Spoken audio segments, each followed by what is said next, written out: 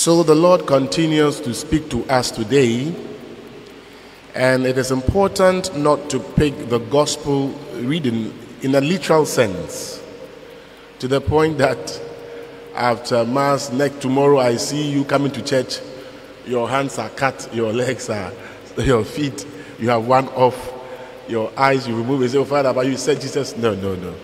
When we were in the seminary, I don't know, really know whether it's true. There's a man called Origen, one of the church fathers.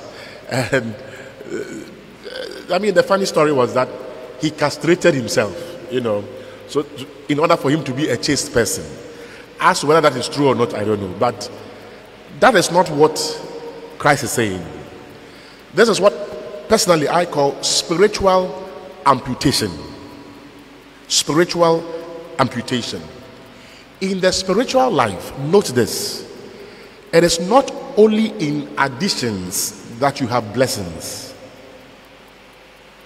In subtraction, to subtract, there are also blessings.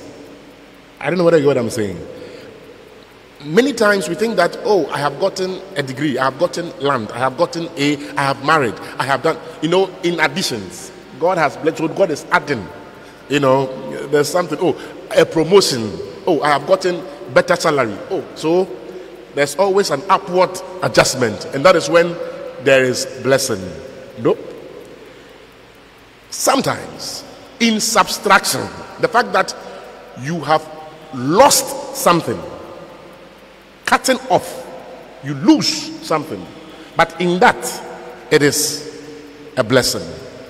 Some of you people have to be subtracted out of your life in order for you to have blessings.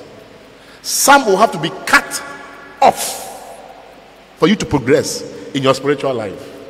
The kind of people you are working with, affecting your mentality, your spiritual life, characters. Of course, what do you do with your hand? What do you do with your eyes? What do you do with your feet, your legs? That spiritual, that cutting off spiritually, it is not easy. I'm telling you, it is not easy, because the pleasure of the eyes, the pleasure of the hands, the pleasure of the feet, where you would want to move to, what you would want to touch, what you would want to see, which your body would make you feel comfortable.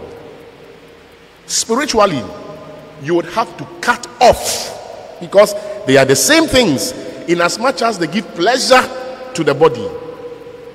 It is cancerous to the spirit.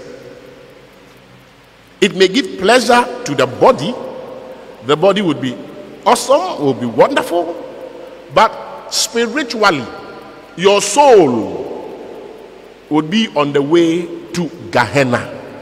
Let us think about these.